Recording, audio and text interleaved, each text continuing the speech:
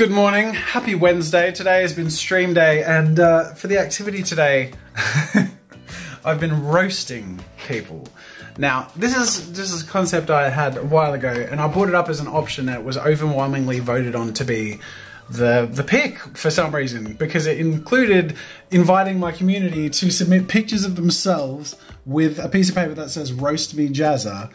And I went through and roasted a whole bunch of people. I got through, I think, like a dozen, no, 14.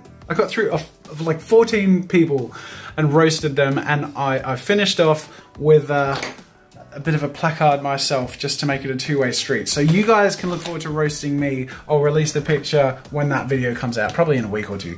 But then that also might mean at some point in the future, there'll be another video where I can go through your roasts of me. So that could be fun. In the meantime, I am about to wrap up the vlog, but not before they say hi. Hi vlog.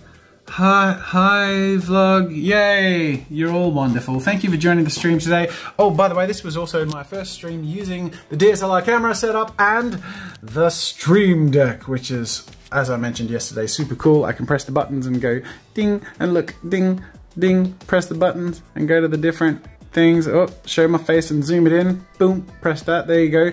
And I guess in finishing off, it's time to use this lovely screen. So I'm gonna first go to my face and say, thank you everyone so much for joining the stream. If you wanna see the inception with the vlog, watch tomorrow's vlog, because this is it. But in the meantime, it's time to go. So I'm gonna press the goodbye button, and that'll be it for today.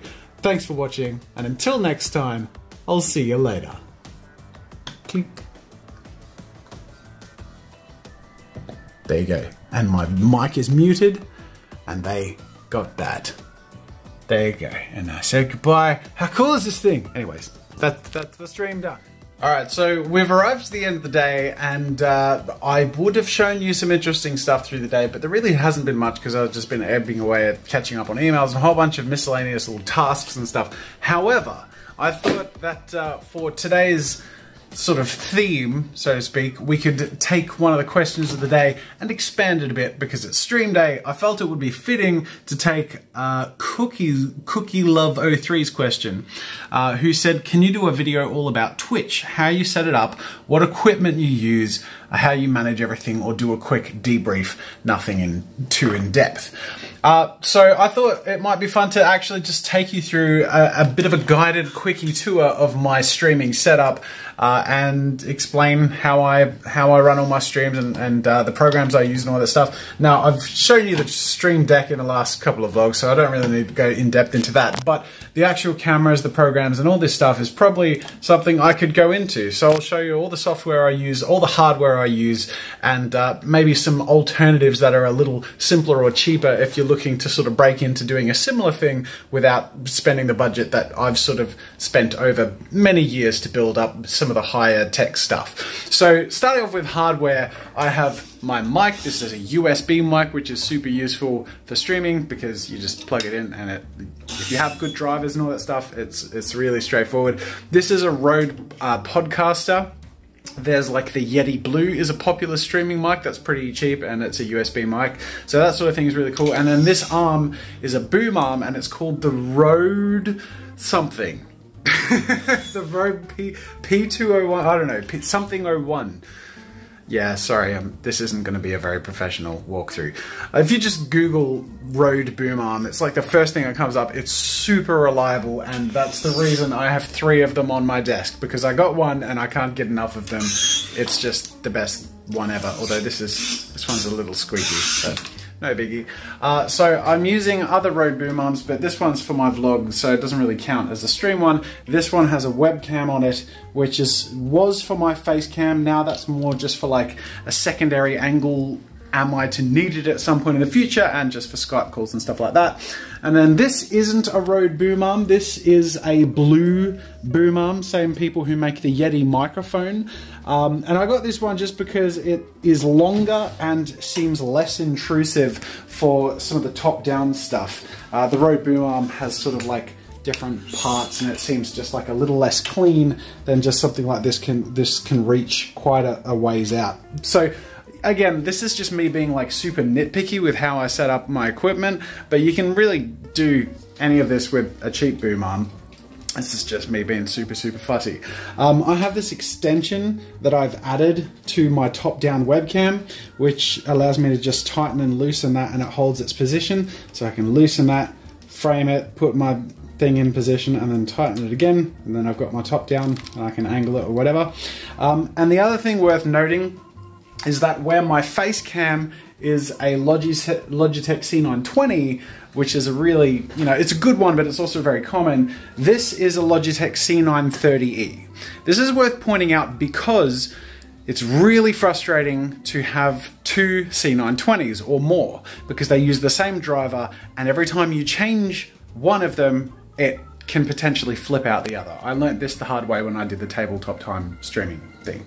So by using a C930E, I have a slightly more, I wouldn't call it industrial, but it's a less consumer webcam, but it gives you more sort of under the hood, less pretty user interface when you're tweaking your settings, but it gives you more settings to tweak. And this is really useful for your top-down camera, just because it means I can get like no flickering and just much better picture image quality of the drawings that I do, which is really important for me.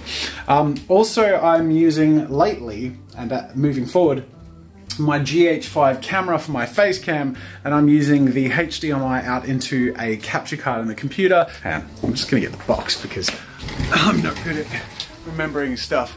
The capture card is basically the in-computer version of this. So this is the, Elgato capture card. So this one's the HD60. I have the HD60 Pro, I believe, in the computer.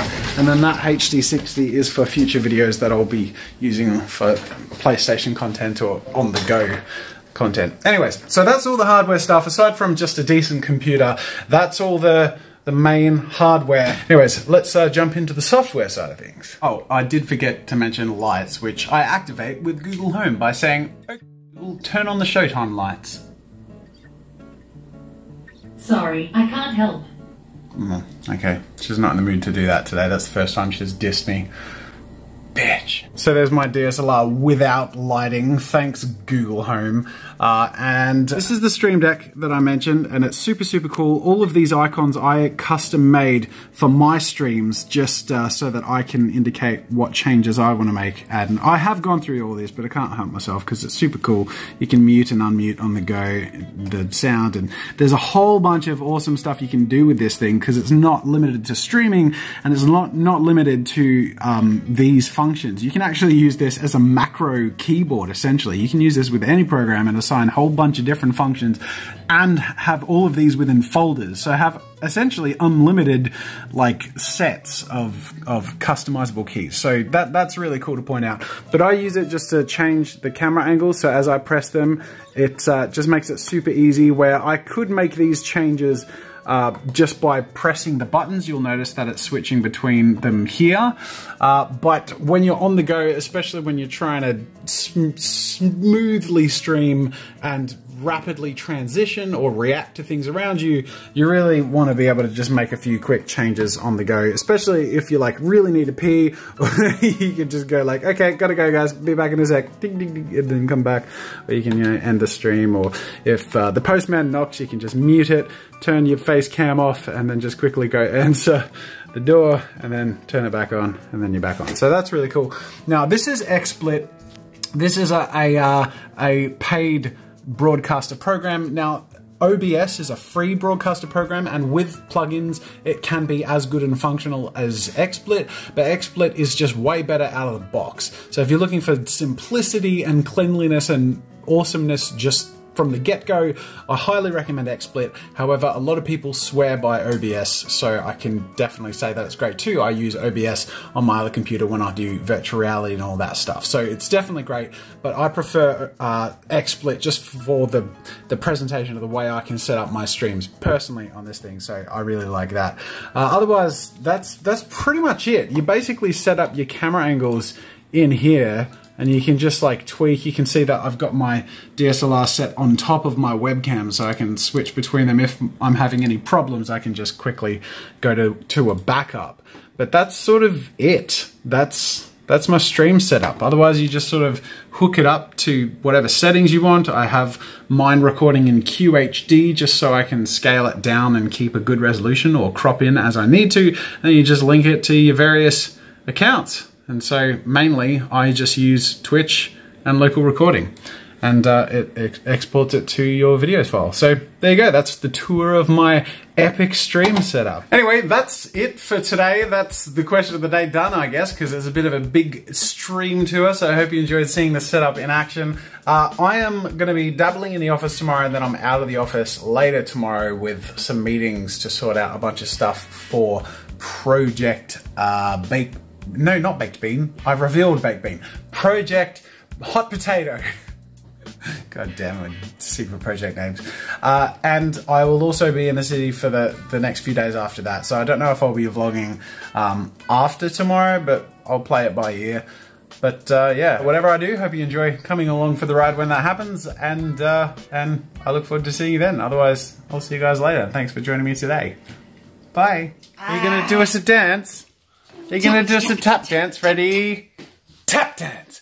Tap tap tap tap tap tap tap tap tap tap tap tap dance. Tap tap tap tap tap tap tap tap tap dance. Very good. Oh wow! What a pro! My hat. You tip your hat, man. This boy's got style. Silly dada. Ready? Show me your style. Tap tap tap tap tap tap dance. Tap tap tap tap tap tap tap tap tap tap. Pick up your phone. You're interrupting the groove. You threw off my groove. Tap tap tap tap tap tap tap tap. Say ta-da. All right, how are you going? Good.